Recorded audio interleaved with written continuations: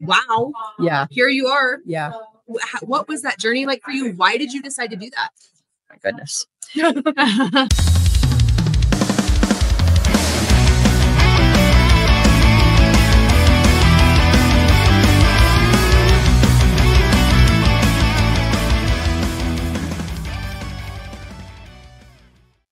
Hi again, friends. We are here with Martha Rader. She is with Rader Leadership, and we are so excited to have her with us in Colorado Springs at the Women in Automotive Conference at the Cheyenne Mountain Resort. Welcome, Martha, and thank you for joining us today. Thank you. Glad to be here. Thank you so much. We're glad that you're here. Tell us a little bit about how you found yourself into the automotive industry and what you're doing today. In the industry alone. Oh, gosh, that was a lot of years ago. So when I was in a sophomore in high school, I took home ec one year, and women of course didn't do it, but I decided instead of taking home ec 2 years in a row, I would take wood shop. Ooh. And they're like, what? You know, so I took wood shop, and the wood shop teacher a couple of times during this class took me to the side and he says, you know, you really should think about going to the big city, and you should work for General Motors. Ooh. And I'm looking at him like, what? And where is this coming from? You know, I just kind of shook it off and thought, you know, whatever. Mm-hmm. So a year later, I was talking to him at some school event, and he says, so have you thought about that? You know, are you, you know, and I said, not really. And he said, well, let me just tell you a contact. So I was in this very, very small town, not even a stoplight. Oh boy. Okay. Wow. 500 K through 12th grade.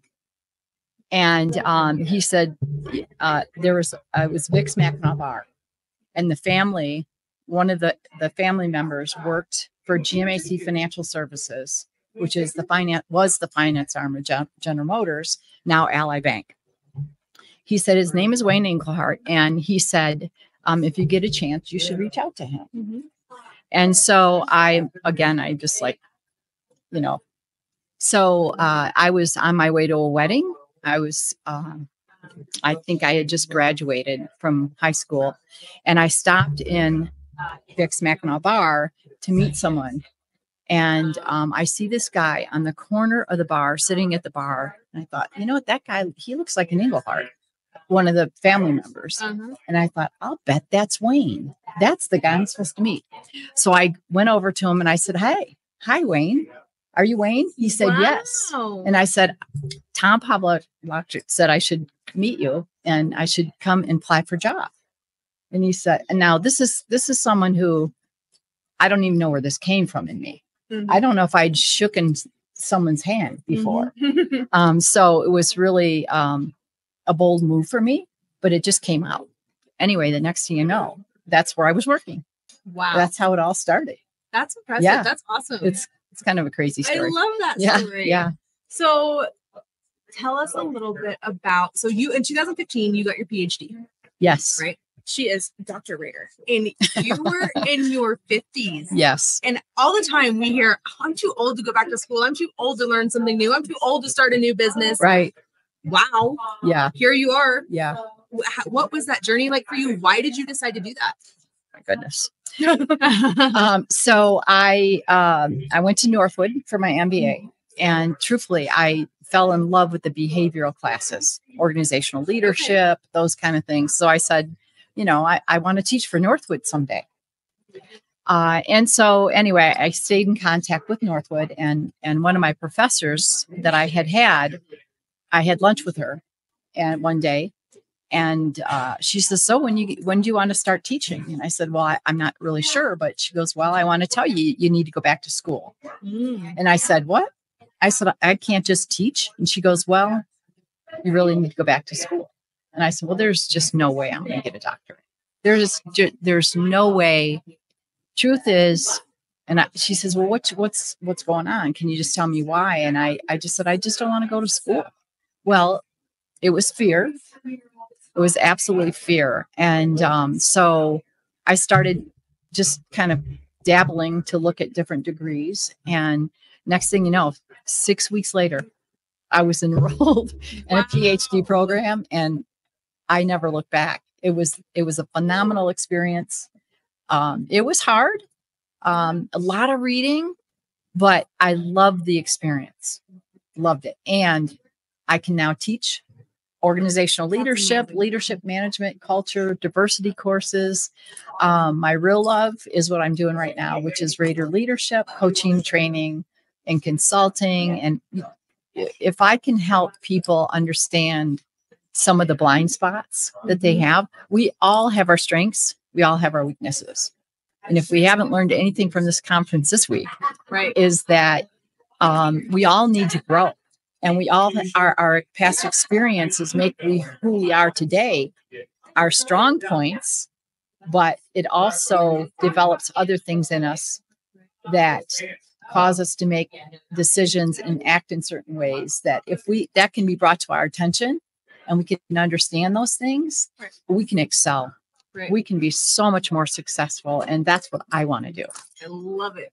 That's wonderful. Who is your ideal person to work with when coaching leadership? Is it a young person, older person, someone who's been in the industry, or anybody? Yeah. And so I have had an array of people.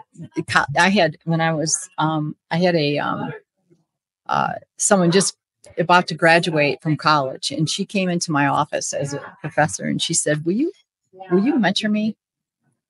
And it was just so funny because I've never had a young person like that just approach me and ask that. It was a phenomenal experience.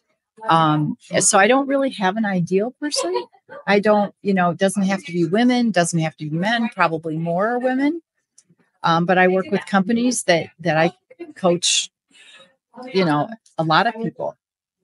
So I want to work with people who want to improve. Love that. Right? That want to invest in themselves, because when you're working with people who really aren't intentional about it, it's hard to make a difference. Sure. Right. It's hard to make a difference. And that's what we all want, right? Is to really have an impact on people's lives so that they can have more fulfilled lives. Right. Absolutely. Over your career, who would you say has made the biggest impact on you? I love Shasta's questions. They just come out of nowhere. That's really tough. I had a mentor, and it's really funny because at the time I didn't really realize the impact that she's had on me. And just recently we've reconnected, and her name's Kim Zymek, and she's in Detroit. She's with the Automotive Women's Alliance. She has had a major impact on me. And there's been so many people, so many people. If that person early, or I can't call it a career, but when I worked for GMAC Financial Services, I had a group vice president who evidently I made an impact on somewhere. Okay. I don't even know how that happened. Right. He gave me a chance because they weren't going to promote me without a degree. And he gave me a chance. He said, if you commit to getting your degree, we'll give you this promotion. Wow. They gave me the promotion. I never looked back. I got my undergrad. So there's been so many people. It's and I don't want to leave anybody out. Right. So I hate that question. All day. I hate that question. I tried. Yeah. So you have a session in 1 o'clock. At 1 o'clock in an hour. Mm-hmm. What are you speaking on today? So I'm speaking on, we all love conflict, right? You guys like conflict? Yeah. Oh, yeah. Some people do. Conflict. Thank you. Some people like conflict. Other people don't like it. Some despise it. Some will run from it. The truth is we need to embrace it. Okay. As you said, healthy conflict. We have to have healthy conflict. Otherwise, a lot of things happen, right? Or don't happen. And so I'm going to talk about, it's going to be about personality and conflict, how the two intersect, and how you can, once you understand what that means and how that is, that you can be more successful. Okay. I love it. That's awesome. And I can't wait to be in there. I hope that I'm able to make it. We might not be able to, but if I can, I'm definitely going to be in there for sure. Okay. We have podcasts scheduled all day long today. So I have one of the Northwood students that had to leave today. Okay. She wanted to be in there. If you guys can't be in there, maybe we could have a group of people. We could do it on Zoom. Yeah. Have you done personality assessments? Oh, Well, we've done Myers-Briggs. Okay. The DISC assessment. Yeah. Okay. Which one are you? Well, this is going to be a short, like 5-minute thing because it's just very short. It's only 40 minutes. Right. But I'm certified in DISC. Okay. That's my favorite. Yeah. Nice. Yeah. I love it. Yeah. That one's the one I know the least about myself. I don't even remember what my letters. Yeah. Well, this is going to be. It's going to be animals. So some people might think it's cheesy, but it's quick. They can do it themselves. A 5-minute personality test, and then we can use that. I think it's cool. I think it's really neat. That's awesome. And I would be willing to bet that most of the people in here are probably type A. Would be my guess. You mean type A being a D or I? DI? Yeah. Pre-bred personalities. Would be what I would expect. Yeah. I've heard a couple of people though that were like, "Oh, I'm not type A. I am not a red. I am, you know, I'm not it." But a lot of them. Yeah. So you did the colors. Mm-hmm. Okay, cool. We did. Right. All right. Well, Martha, it has been a pleasure having you on the show today. Thank you so much for taking the time out of your day. I do have one more question for you before we wrap up. What is one piece of advice? Anybody coming into this industry, male, female, young, old, I don't care. What is one piece of advice that you would give them?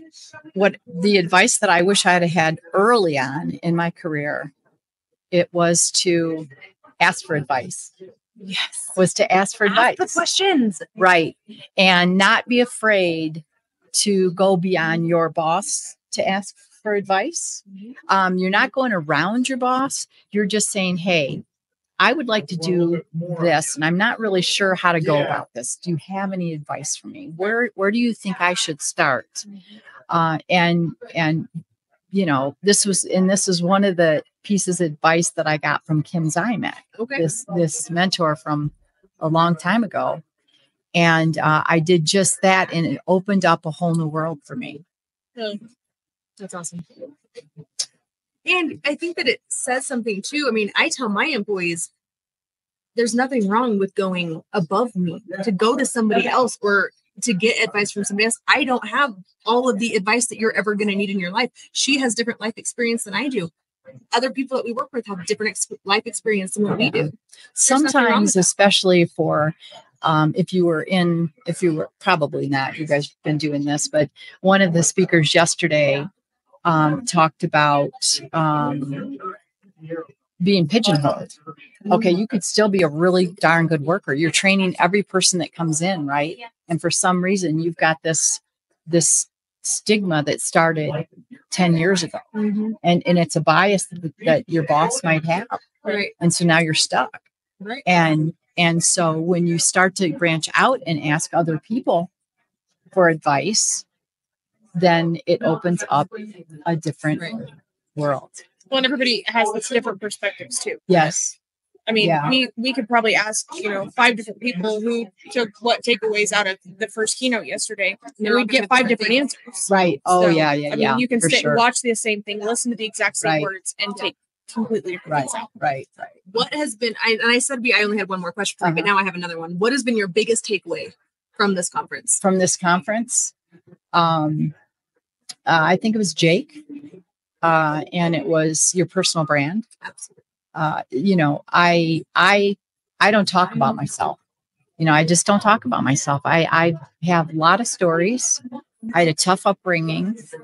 I'm a Ph.D. I'm a doctor, right? And people say, "Oh, she's a doctor," and but people don't know about me. Right. They don't know where I came from and how hard, what I had to do to get to where I am. And so, that's so important. So the personal brand and being able to talk about, yourself and those kind of things, I think is a lot more important than I've ever given that credit to. So, but it just goes to show that you are never too old to learn new things. Oh, for sure. Take new takeaways away and continue to grow in life. And I think that I'm too old to do this, that is just hogwash. Yeah. Lifelong learner. Some people think about that as, maybe it's really big things. Just little things are good. Yeah. Little things are helpful. Yep. Little things every day will really help people grow and be more successful. Absolutely. For sure. Yeah. Well, Martha, thank you so much for joining us today. You have been wonderful to have on the show. You guys really are appreciate awesome. It. I just, it's really, I love what you're doing, and Thank you so much. big hugs. Thank you. In a world where you can be anything, be kind, because you never know what battles others are facing. So whenever you go out into the world this week, remember to light it up. I am Jess. I'm Shasta. And this is Martha. And we've been the Chicks in Charge. Thanks for watching. Thank you so much. Yay, you've made it this far. And if you want to help the chicks out and add some value, make sure you subscribe right now. Click that little red button down below. Do it. Do it now.